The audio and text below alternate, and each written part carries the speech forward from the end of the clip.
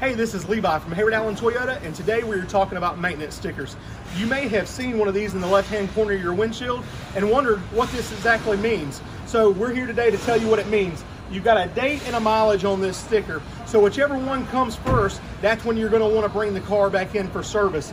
The date is always going to be 5 months from the time that you brought it in initially, and the mileage is always going to be 5,000 miles from the initial time that you brought it in. Now, if you get to one of these first, you're going to want to give us a call so we can set up a check-in time for you. You're not necessarily always going to be due for an oil change. So if you have any questions about what you're due for, please feel free to give us a call at 706-369-5020, and we hope you have a blessed day.